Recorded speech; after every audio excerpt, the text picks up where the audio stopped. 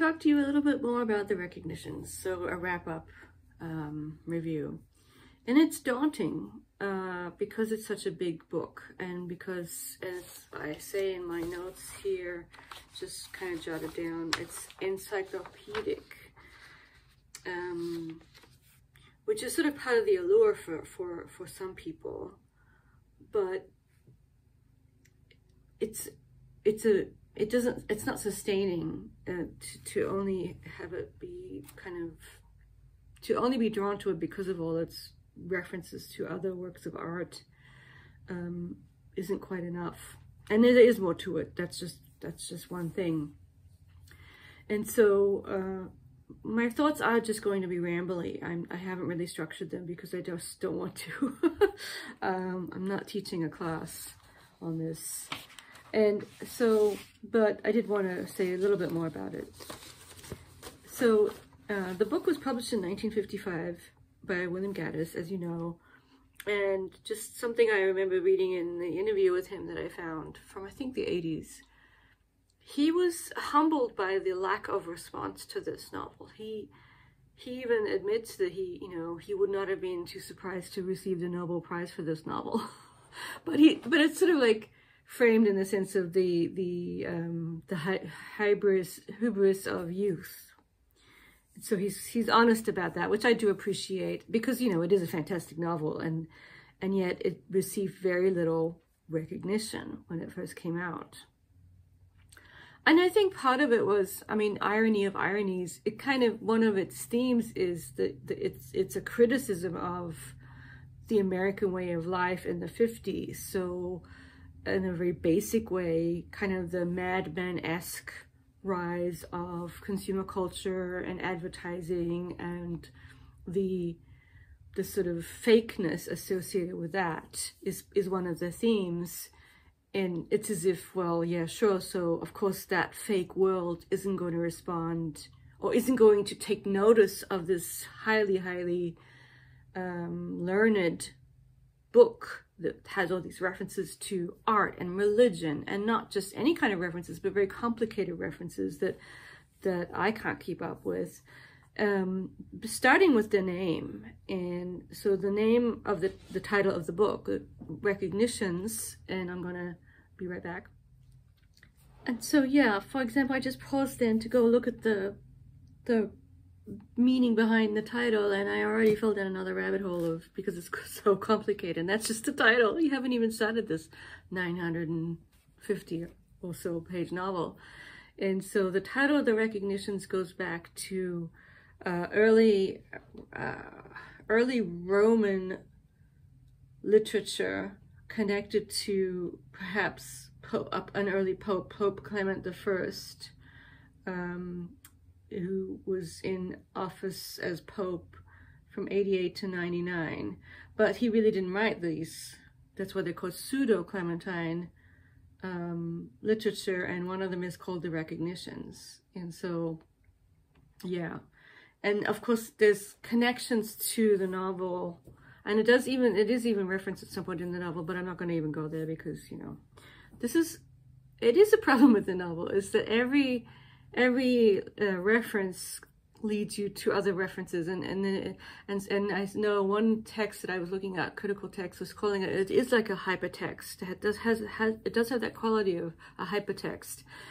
And so so what I'm trying to do here is give you a sense of this is something that is already kind of putting you off as a text that is extremely referential. This is probably not the novel for you.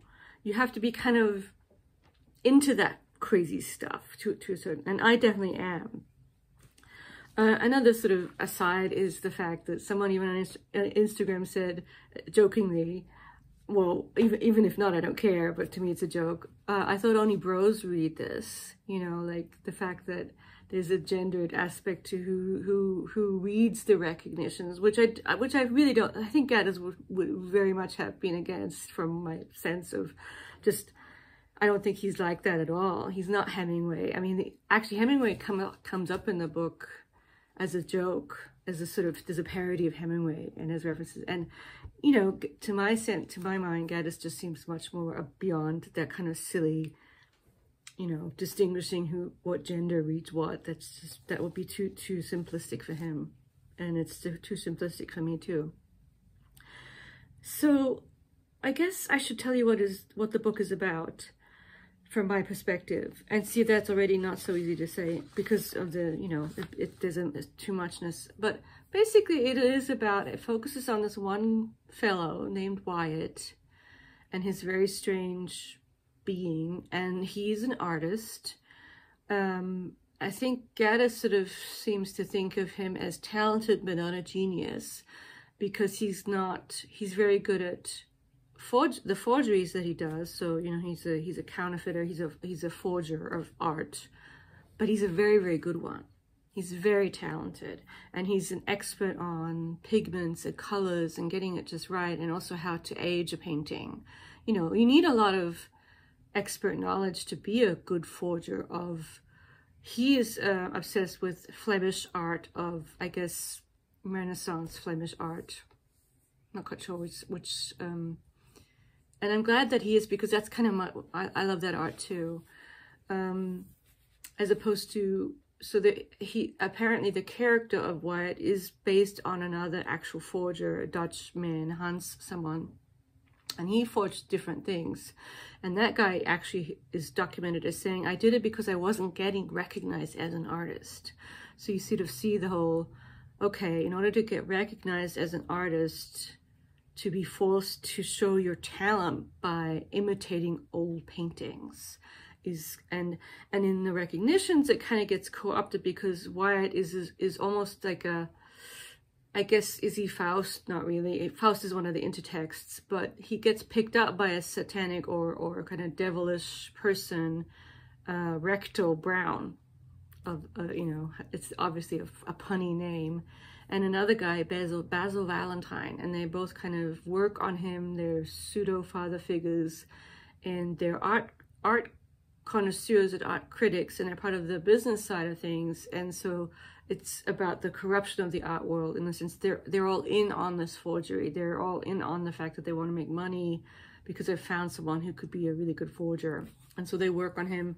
And some of my favorite scenes are the interactions between the three of them, the descriptions of how they're standing in a room and interacting and not interacting, and how Gaddis has a very sort of interesting way of writing these scenes where for some reason hands are really important, and people are always kind of folding their hands. And he's always describing what their hands are up to.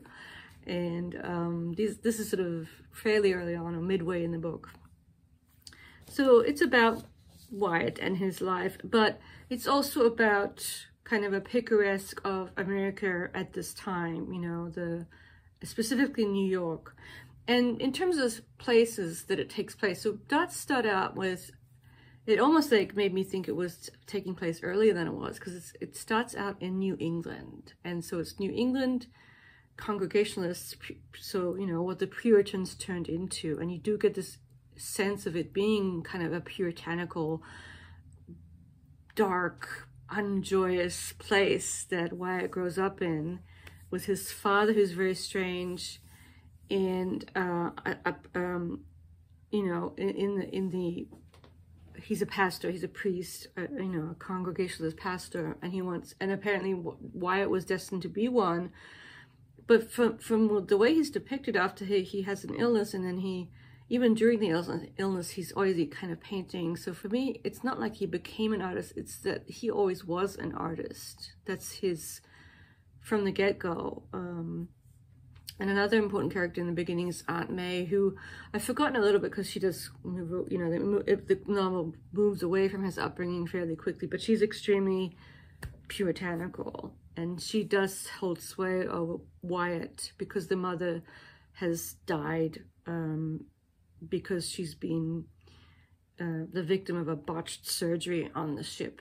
And, you know, we're getting into the intricacies of the plot, because the guy who did the botched surgery is going to reappear at the end.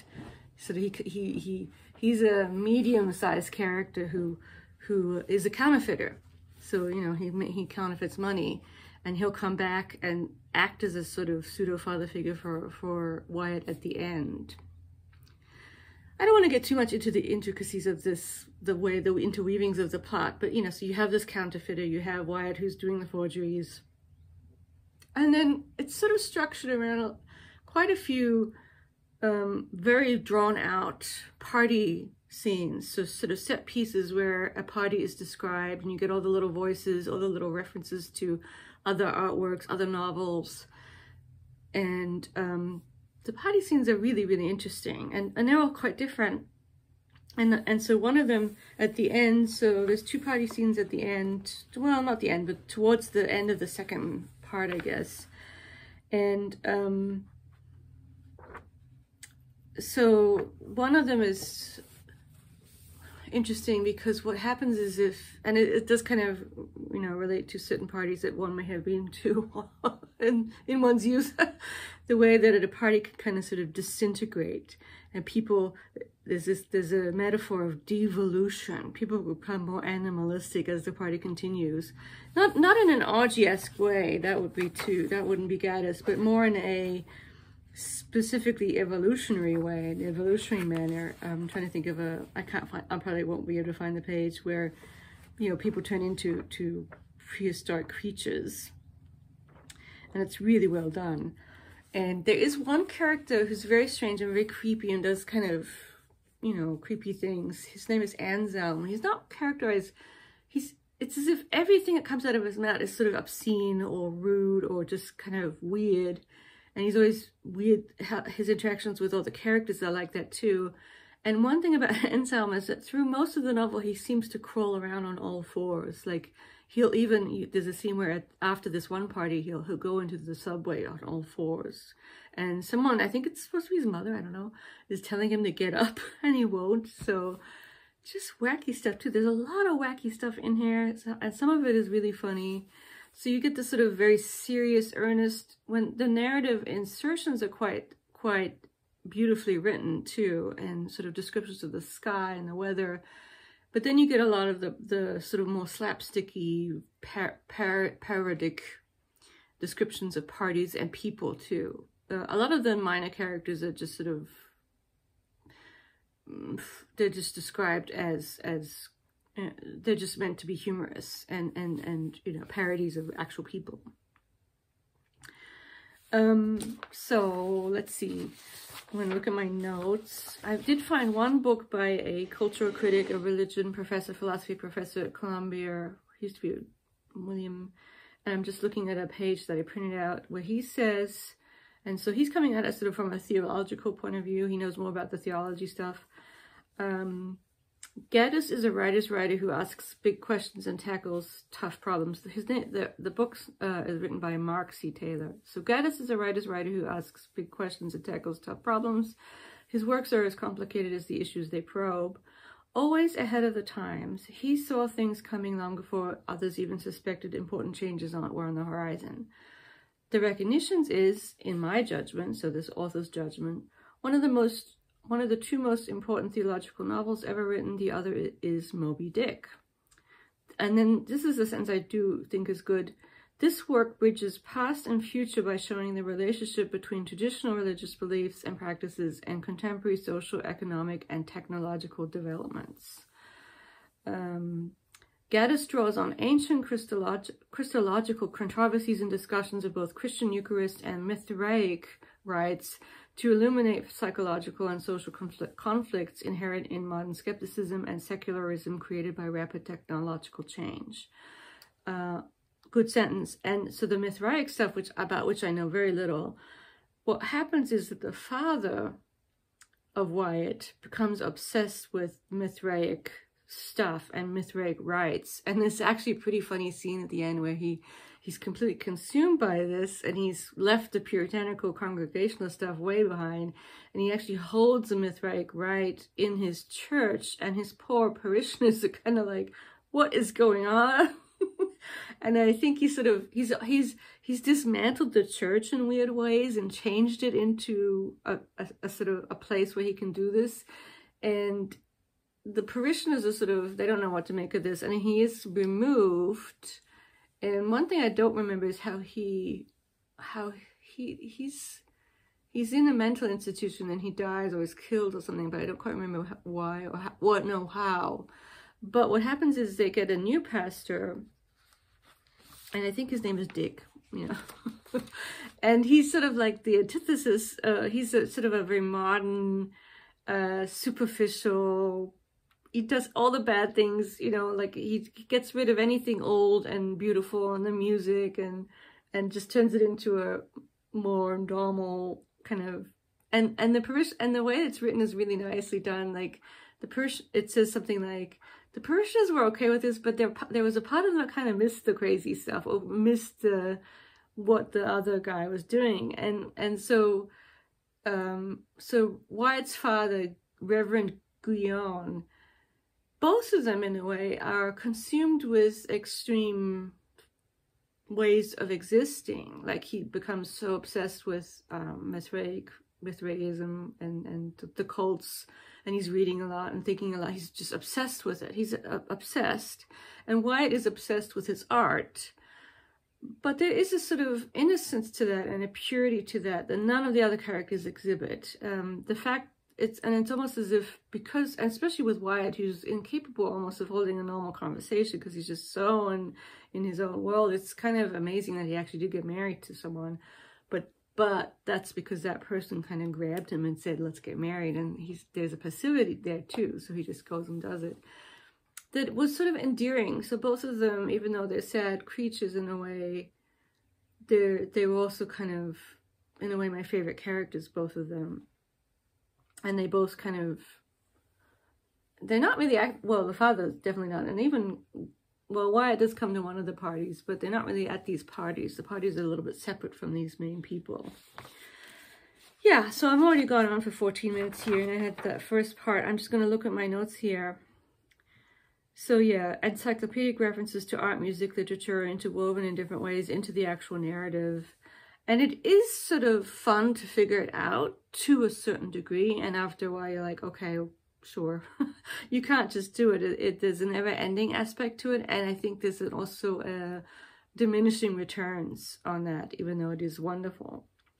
Forgery and the artist, I've talked about that being kind of one of the main themes. Wyatt is an artist and a good one. And one thing I wrote here is how, to me, he seems almost like he is an apprentice to the old masters.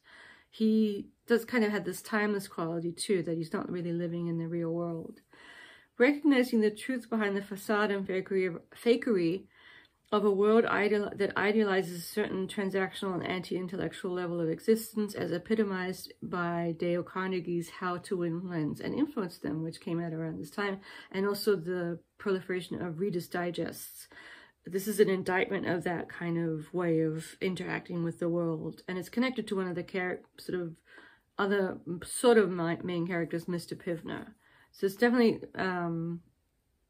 Gaddis, not, you know, and it's definitely an indictment of this anti-intellectual, you know, very middle brow, for lack of a better term, way of,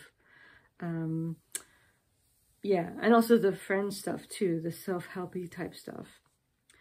One thing that's important to remember is that only an expert or a connoisseur can recognize both forgeries and the original. Most of us are going to be like, and I was sort of thinking how this is the popularity of the Antique Roadshow, is just to see someone who can actually tell the difference, explain as to, oh, this is why this isn't that, oh, this is why this is that. We need these experts, these connoisseurs. We can't really do it on our own. Self-recognition, self-understanding. Most of the characters are not depicted with depth or interiority.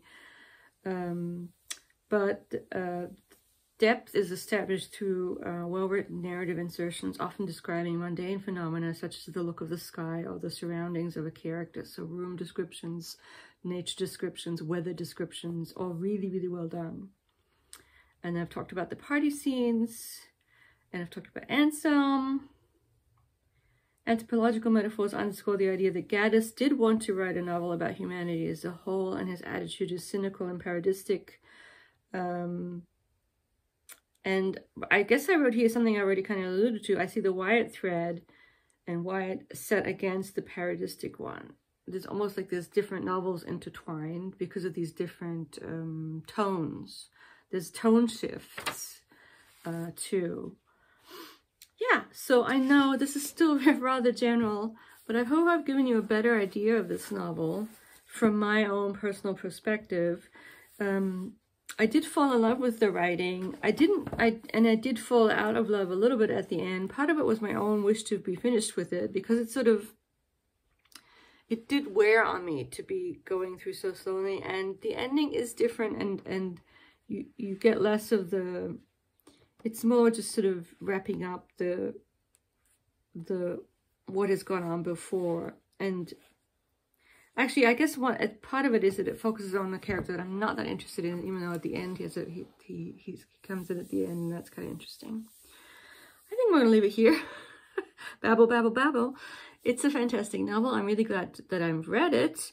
And so for you guys, should you read this novel, I would urge you all to not be intimidated by it.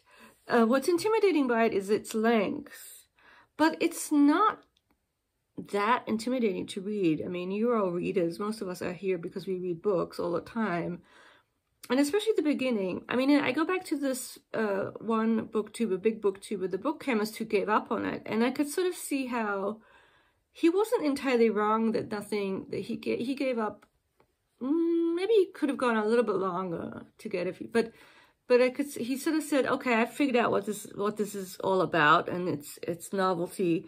And then he sort of, well, the novelty's worn off, and I'm just done with it. And I think that's part of it, is that it's just so big, and so you have to sort of it is a bit of a challenge to read such a big, heavy book with all these references that never seems quite to stop. And but on the other hand, don't be intimidated. I guess either way, I mean, it's sort of fine to just read it and then say, okay, this is not for me. I'm glad I got through it. I'm trying to think, if I had known what I know about it now before I started reading, would I have started it? Well, that's a hard question. I'm glad I read it though, because I was sort of intrigued by the cultish aspects and the encyclopedic aspects. And I was actually surprised by how wonderfully written certain parts of it are. It's a beautifully written book, and I feel sorry for him to have written such a masterpiece that wasn't appreciated, and I'm glad that he later on with his other novels did get more appreciation, did get more recognition.